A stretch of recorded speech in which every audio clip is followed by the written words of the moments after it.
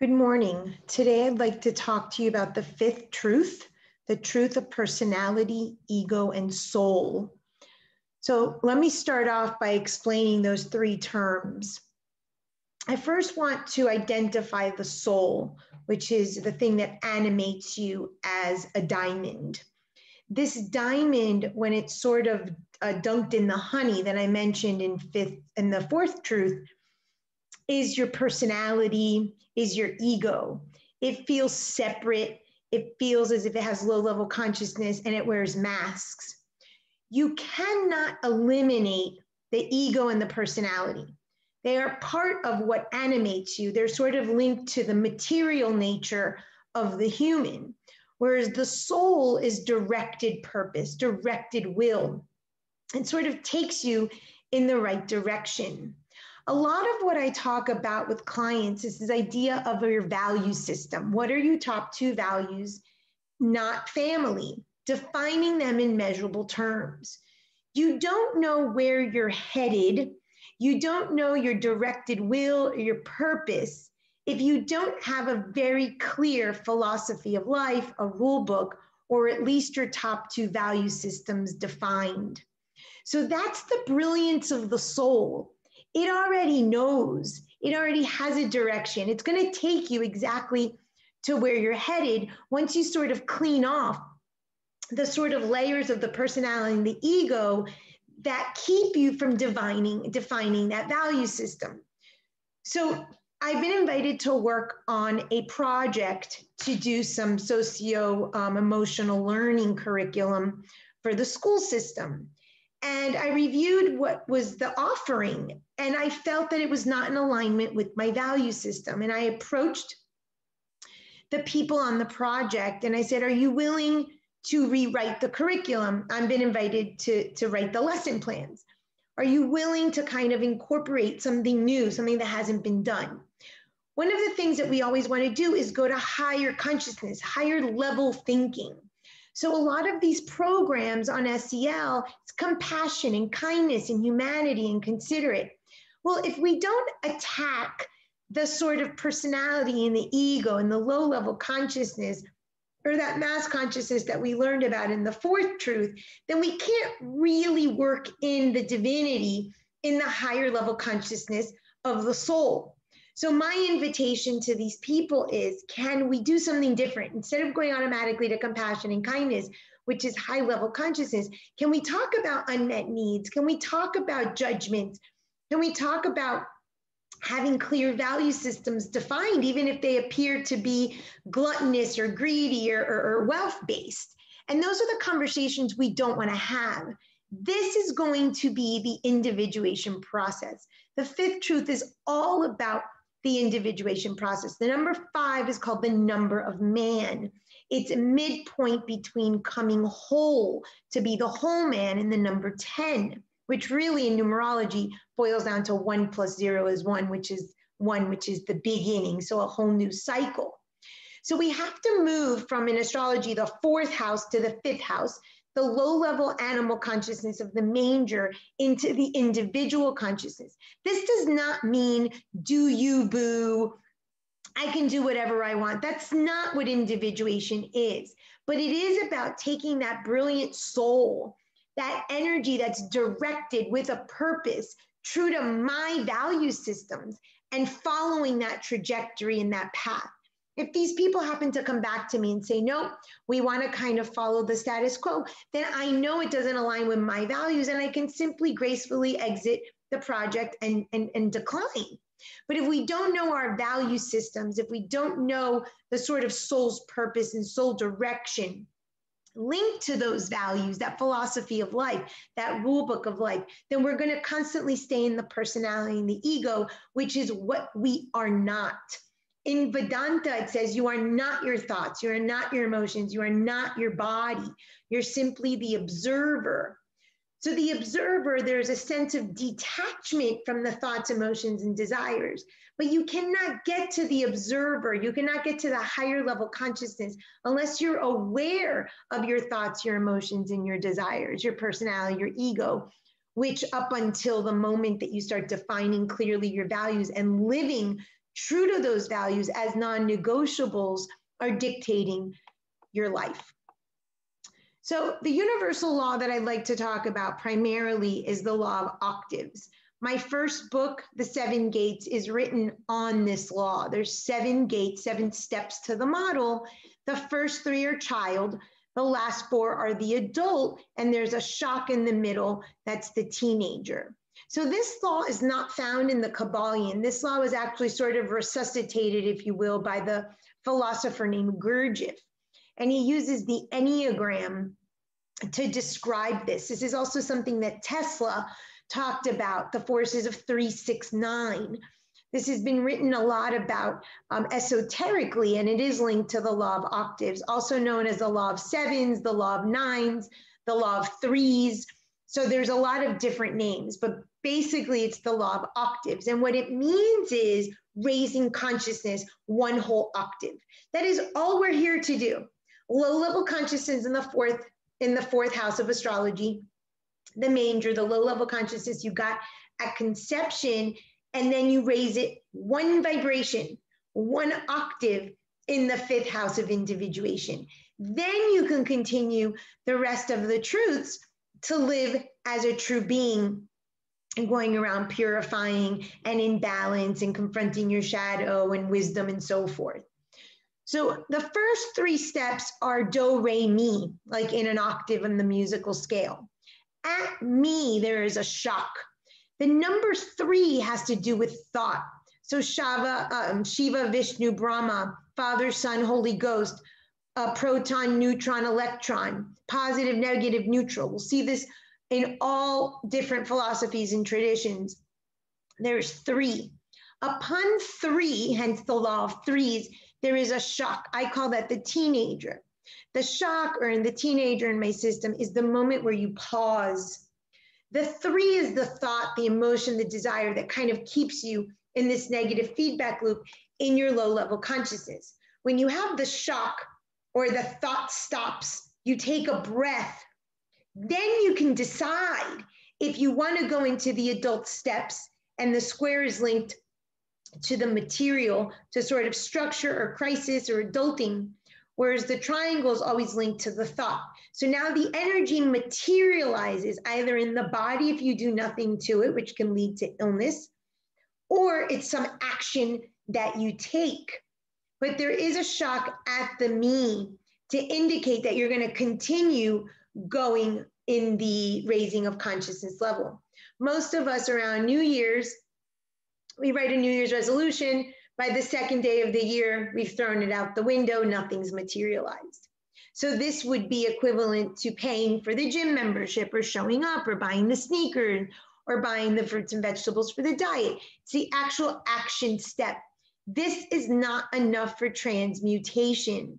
This is usually where behavior change models end. If you look at the trans-theoretical model of behavior change, for instance, one of the most popular public health models, it goes from action to maintenance and all the way back to pre-contemplation. We never reach the next shock. The next shock is after T, where we have a shock, we raise consciousness. There is a belief system change. This is the key between transformation, which is behavior change, to a new vibration, a new level of consciousness, transmutation. It is only with that raising of the vibration from the low-level consciousness from conception that you can actually do individuation process. It might appear that there's an individuation process, but if there's no belief change, then you will not individuate. You will simply stay in transformation, and it appears that that's what you're doing. So I mentioned before, there's a difference between the ego, personality, and soul, but yet there is not much difference. It's the way that you're materializing or showing up in the world. Ego and personality are linked to more of the material form, the body, the low-level consciousness, sort of that honey that wraps the diamond, whereas the soul is the diamond itself without that extra low-level vibration or low-level consciousness. So the ego developed at the moment of conception. At the moment of conception, Your snow globe was shattered. You were literally kicked out of heaven, the universe, the Garden of Eden, whatever you believe in. Your soul, your universal consciousness was castrated and put into a limitation, what feels to be a limitation, which is a body.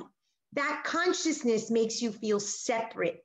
The ego is simply that you feel separate from another, either narcissistic, I am better, or I am less than, I am not worthy, I feel abandoned. There has been some distinction between you and the other.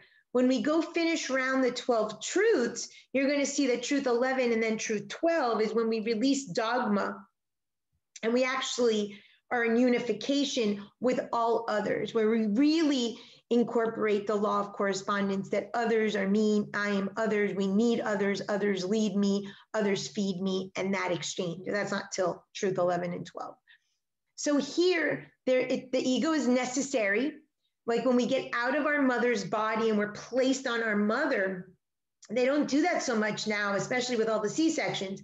But there was something that was served to the child to identify he or she was different than the mother's womb and now is separate from the body. So it gives us boundaries and it's necessary.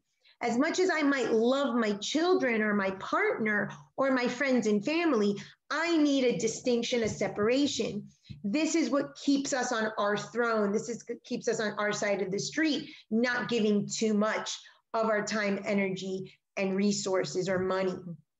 Our personality is our thoughts, emotions, and desires. This is why you have this spiritual TED Talk every day. When you start looking at your impure thoughts, emotions, and desires, you realize it's your personality that makes you feel that you are separate. This is what keeps that diamond or the soul covered, thinking that others have to meet your needs, not that you can meet your own needs, and feeling that you're not enough. And the soul is basically the diamond, the spirit that animates you, your aspect of your divineness, divinity, of your divine self that lives within your confined sort of body, space. So I often equate the universe to a big cookie dough. And then if you're going to make cookies, you have to grab part of the cookie dough and put it on the plan and plop, plop, plop.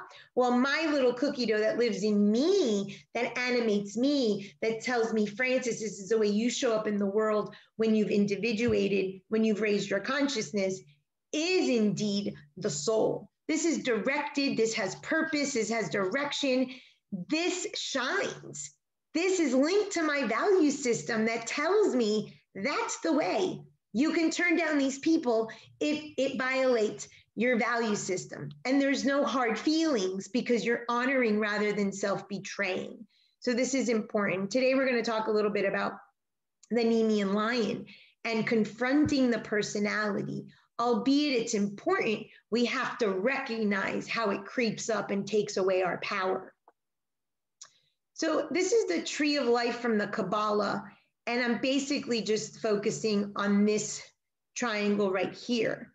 You've got self-love, which is creativity, sexuality, the way you express yourself. That's the 5th house in astrology, anything that you create. And from there you have splendor and victory. In the Bible, it was representative of Aaron, Moses, and then Joseph, who was the king of Egypt. Joseph was actually thrown in a ditch, thrown into slavery, sold by his brothers, went through a lot of chaos before he was acknowledged for his prophecy, and the Pharaoh made him king of Egypt. So we will have to sort of stumble and fall and like Joseph, sort of go against our brothers, our family, raise our consciousness so we can assume our throne. But that's part of the journey, the spiritual journey. It's linked to our 3rd chakra, which is called the Manipura chakra, which is our crown of jewels. It's the fire element. The fire is the element of purification. It's the element of self-worth and self-love. It's linked to Leo in the chart. It's linked to the soul. It's also linked to the sun. The sun is the planet that rules Leo. I call it an STD, saying, thinking, and doing. Once you've looked at your thoughts, emotions, and desires, your personality, You've sort of confronted that this is sort of how you show up in the world and what you're judging yourself from with that low-level consciousness that you inherited from your parents at conception. And you can love yourself despite those thoughts, emotions, desires, and low-level consciousness. Then you can start saying, thinking, and doing, which is the spiritual STD, which is really owning your fire. And there's victory and humility, splendor and self-esteem. It's really the midpoint. I just finished posting something on Instagram that we play small or we're extreme narcissists. Well, playing small is just like being narcissistic. It's the same coin, different side. So there has to be a level of humility, but there also has to be a level of victory. There has to be a level of splendor and taking responsibility for the successes that you've done, but there has to be self-esteem as well to recognize when you failed. It's recognizing both. The midpoint, the 48 to 52, is indeed Joseph the king and the self-love. So Hercules was told to go and defeat the Nemean lion. He was given an instruction. You cannot have any help. Hercules oftentimes had his handy dandy club. He was told, nope, you have to defeat the lion with your bare hands. He found the lion. He chased him into a cave. The cave had 2 doors, and the lion and him kept playing sort of musical chairs around the cave. And all of a sudden, he locked the one wall of the cave and blocked it in with bricks and locked the lion in the cave. This is relatable to our pituitary gland and the structure in our brain that is linked to the personality, but it's also our sort of divine will that we have to have right action, right control of thoughts, emotions, and desires, that we have to tame or limit this beast that sort of runs our life. So yes, we have to honor our earthly nature, our earthly desires, emotions, and thoughts, but only 48 to 52% of the time. In order to allow the sort of godlike brilliance to shine through our spirit and divine nature, we're going to need to taper sort of those swings. So he locked the lion in a cave. And again, everything happens on a mountaintop or a cave for a reason. These things are done in private. Spiritual journey is messy, it's sloppy, it's dirty, it's done in private. There's a lot of crying. There's a lot of pain associated. There's a lot of grief. There's not a day that goes by that I don't have a client text me, I had a panic attack, I went into grief or depression for 12 hours. And I say, great, you just avoided cancer. You took an emotion and you processed it fully to a feeling. This is important. This is why Hercules was told, you cannot have any assistance, not even your club. You have to tame this with your bare hands. He ripped off the lion skins, comes out of the cave wearing the lion skins, and now everybody in the community can see that he defeated the lion, the personality. This is very similar to the vision quest that happens in shamanism.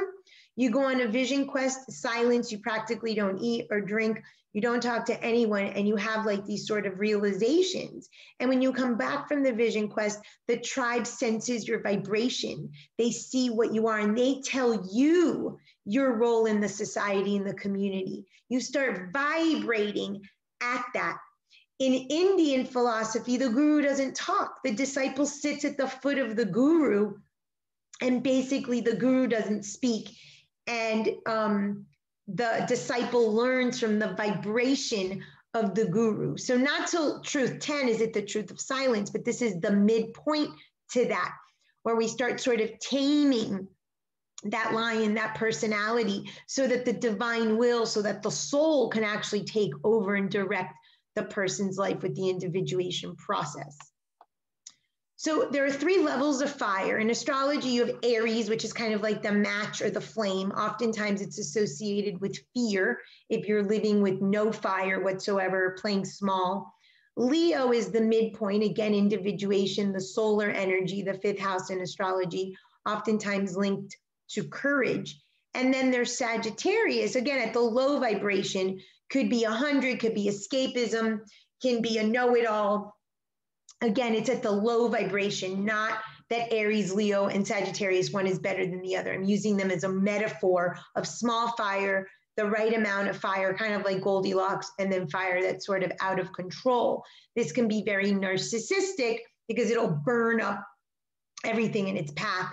Whereas this sort of low level fire, the 0, burns out quick. It's passion, fast and furious, new and shiny. We want to control our fires that are linked to the 3rd chakra, shine bright, sustainable, be with courage and self-worth, what I call the 48 to 52. The reality is you are afraid of your fire. From the moment you've opened your eyes, you have been told, take care of others, meet others' needs, be humble, don't be prideful, don't be boastful, don't be pompous. So some people, clearly narcissistic personality disorder, have been totally told the opposite. You're God, you're king, run the world.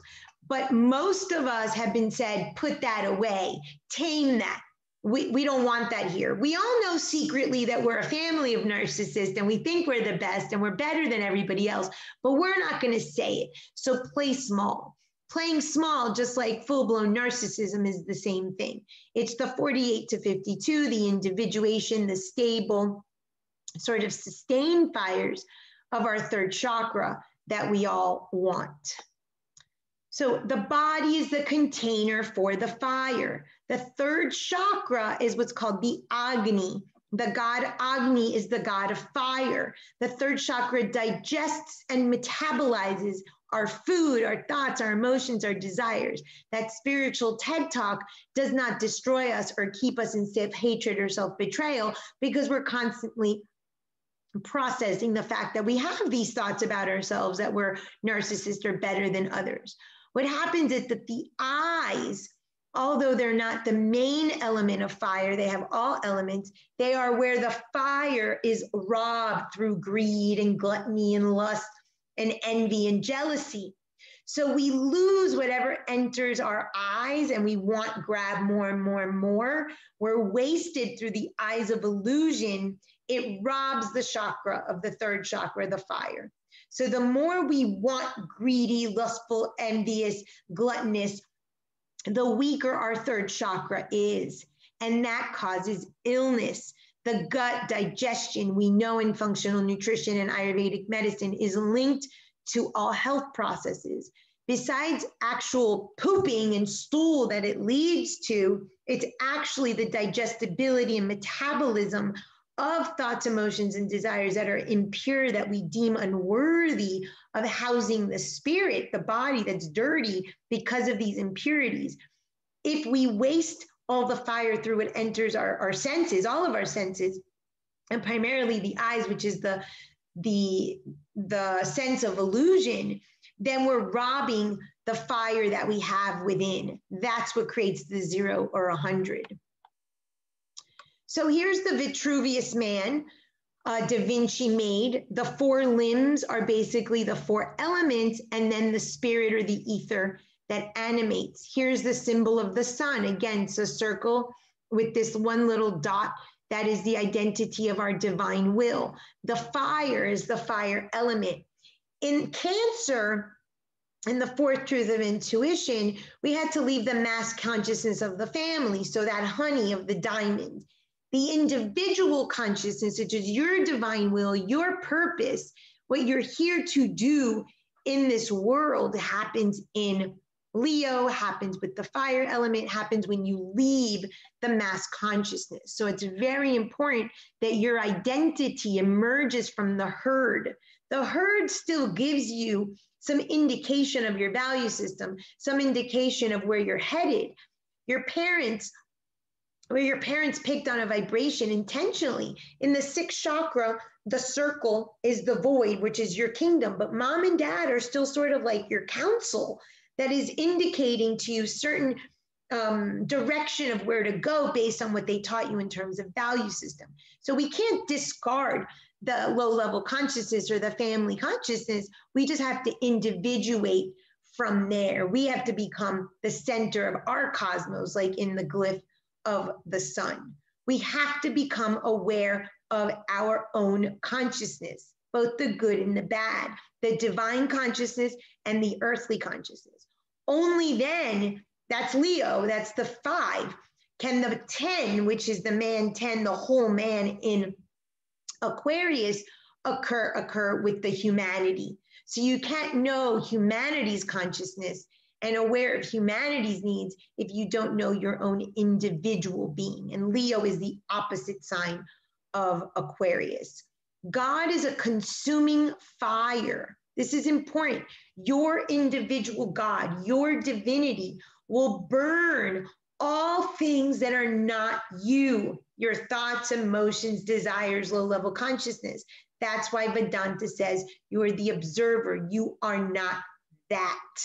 So your divine nature should and will sort of purify so that you can absolutely be the expression of your divine self. So in the cosmos, here's the constellation of Leo. You can see the lion. The brightest star is called Regulus. And this is known as kingly power, or the royals, or the king. In Arabia, it's called as Malachi, the kingly one. And in Greece, it's the star of the king. So this is a universality in terms of Leo, the sun in the solar system. We see this with the Eye of Ra. We see this with the Son of Man. We've seen this identity with the sun, and obviously we know the sun is what keeps us all alive. What I love about this is Regulus is also known as the ruler, the lawgiver. Our fire, if it is not contained in the body, would not be able to shine and burn. First of all, you'd still be part of that universal cookie dough. You would have no individual expression, so that wouldn't serve anybody.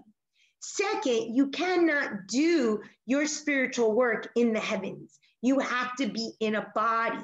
So it's the body that regulates and controls your expression, your divinity, your fire, and it's very, very much needed.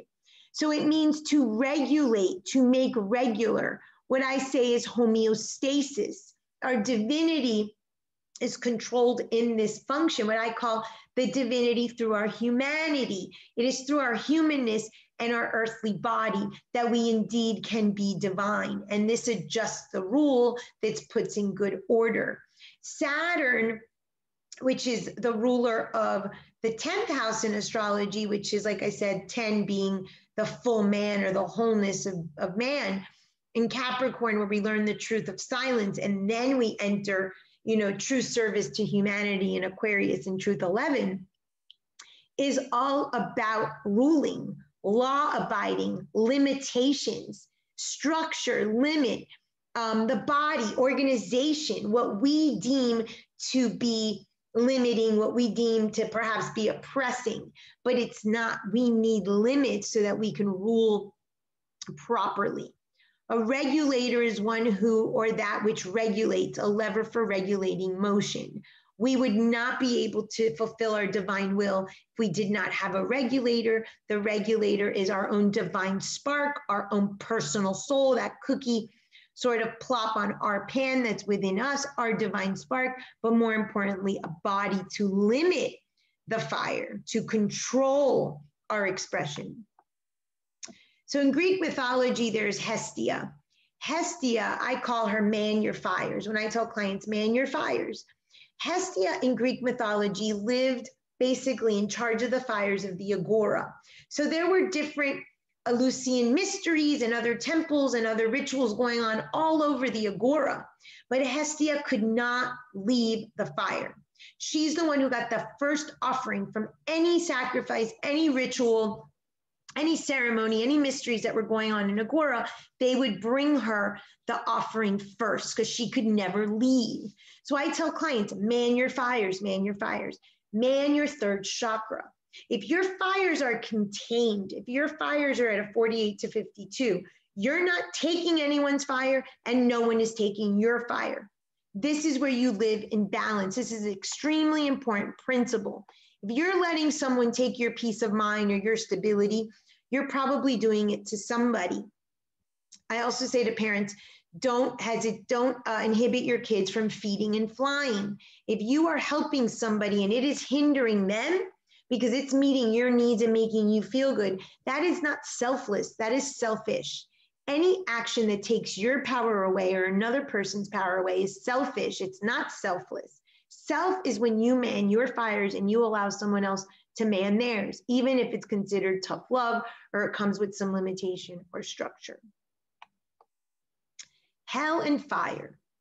The church knew that the element of fire was the thing that was going to make us transmute.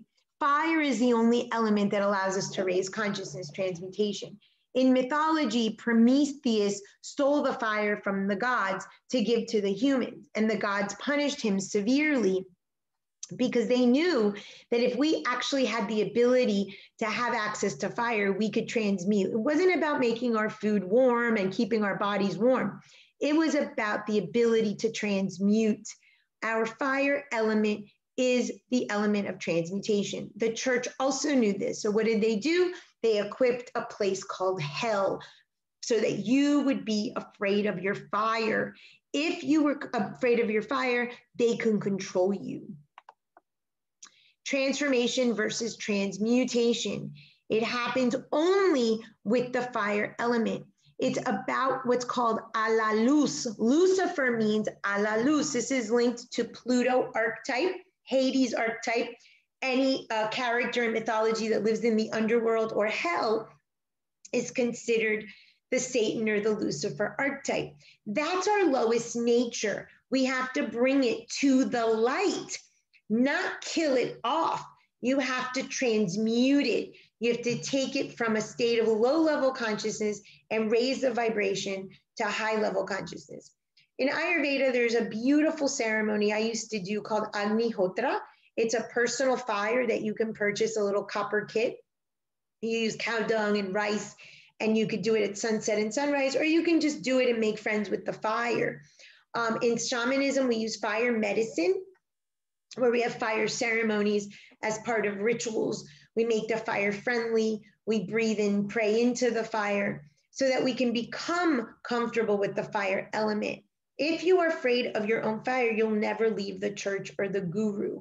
That is the key to your transmutation. That is the key. Hence, here's Pluto. Bring it to the light. And the next is the key of Chiron. Then you'll get to your spiritual striptease of really owning all the darkness in yourself that will liberate you. So this is the key to our greatness. This is the key to everything, is owning our fires. So in order to raise our consciousness from the honey here of low-level vibration of the family unit, the beehive or the honey pot in truth 4, you need to develop something called a spiritual STD, where you say, think, and do the same thing. And that's your activity for the week. To begin saying, thinking, and doing. If you say you're going to go to a party and you're thinking how you don't want to go, you don't have a spiritual STD. You create karma. It's an impure thought. It materializes in the body as illness or an unprocessed emotion, or it's creating some karma or some havoc in the earthly realm. So you have to start saying, thinking, and doing the same. If you don't want to go to the party, don't go. If you have to say to somebody, that doesn't work for me, say it. We have been conditioned that it's rude to ask for what we need. I always say that you have a right to ask for what you need and want, and the other person has a right to say no. So we have to get in this practice of a spiritual STD, saying, thinking, and doing. This is specifically the characteristic of somebody who has become individuated. And Gandhi said happiness, and that's not my word. I'm not one to really believe in happy. I believe more in joy or stability or equanimity. I believe happiness is much more fleeting in the way that humans might experience it. But he said happiness is when you think, when what you think, what you say, and what you do are in harmony. And I'm assuming that why he means happiness is because you feel centered, you feel in balance, you feel joy, you feel stable, which are the words that I prefer to happiness. So this is your homework for the week. Please do not be afraid of your fire. Own it, transmute from behavior change to belief change, and really get clear with your top two value systems, define them, measure them, see if you're literally living in your honesty, if you're living in integrity, if you're living to your rule book and your philosophy of life. If not, you are not near individuating. Thank you very much.